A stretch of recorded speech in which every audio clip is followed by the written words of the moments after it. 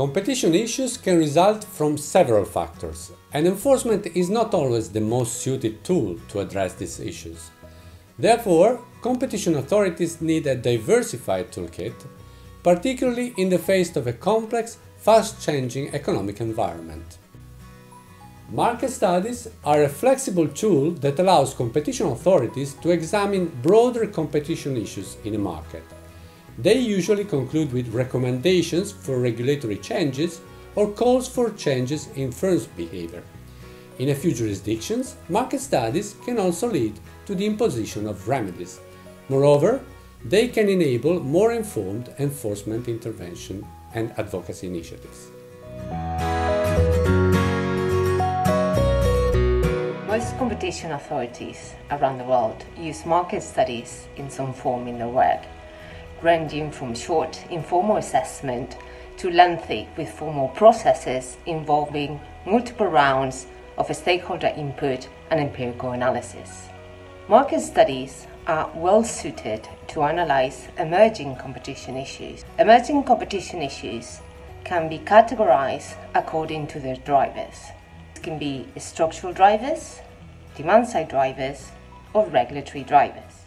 Structural issues emerge, for example, when there are large economies of scale and scope, high barriers to entry, strong network effects, winner-takes-most dynamics, all of which can lead to increased concentration in a market, therefore changing its structure. Serious demand-side issues have arisen with the increased digitalization of markets.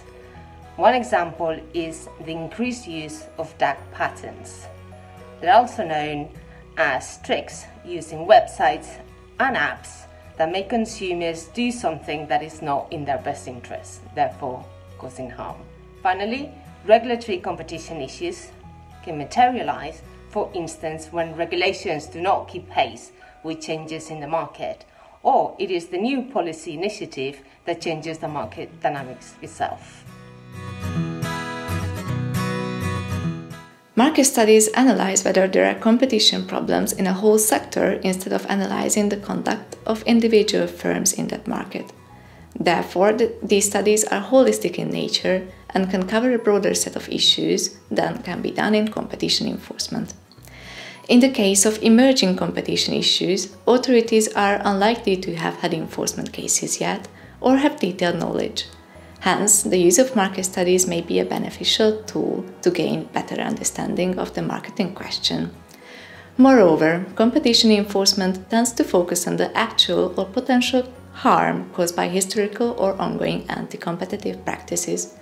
Market studies, in contrast, contribute by providing the flexibility to be forward-looking. Finally, market studies provide an opportunity for an authority to reduce uncertainties about how the authority will apply competition principles for new or fast-changing business models and markets, or where there have been recent changes. This enables the authority to shape early on the development of business practices in new or changing markets in a way that is compatible with competition principles. However, market studies also have downsides. First, recommended changes to legislation or regulation tend to be static in nature and can take time to implement. At a time of rapid technological change, they may quickly become obsolete. In addition, in most jurisdictions, recommendations are not legally binding. Second, due process guarantees are lower than in competition enforcement, and normally market studies do not undergo judicial review. And of course, market studies can be costly and time-consuming.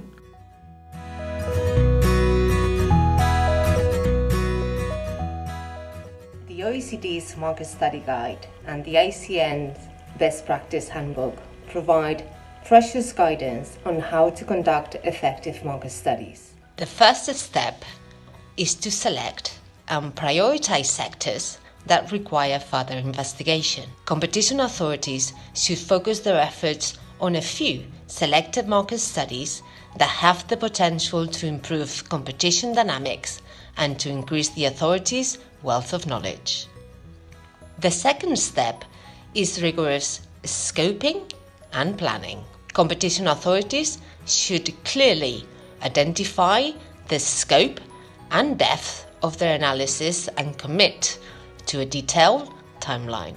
The third step is initial desk research, to collect preliminary information on the product or service, on competitors, consumers, and regulatory framework. At this stage, many competition authorities officially launch the study. Making the study public ensures transparency, simplifies the interaction with stakeholders, and allows unexpected sources of information to come forward. The fifth step, the selection of the methodology and the ensuing data collection, is the core of the research. The most used tools to data collection are stakeholder interviews and requests for information. Surveys can be a valuable alternative when consumers are too numerous or heterogeneous, as this allows for the systematic use of interviews or targeted data requests. Depending on the outcome of the data collection process, it might be worth gathering additional information or involve external experts or liaise with sector regulators. At this stage, the data should be ready for analysis. The analytical methodology can entail identifying the market structure and key characteristics, price analysis, price concentration analysis, supply and demand focused analysis, and a regulatory assessment. The subsequent crucial step is the drafting of the final report. Summarizing the results of many months of research is challenging. Yet, all that work will have an impact only as long as the competition authority can present it in a clear, engaging, and compelling way. Then, the final step is ex post evaluation. Did the market study actually make a difference?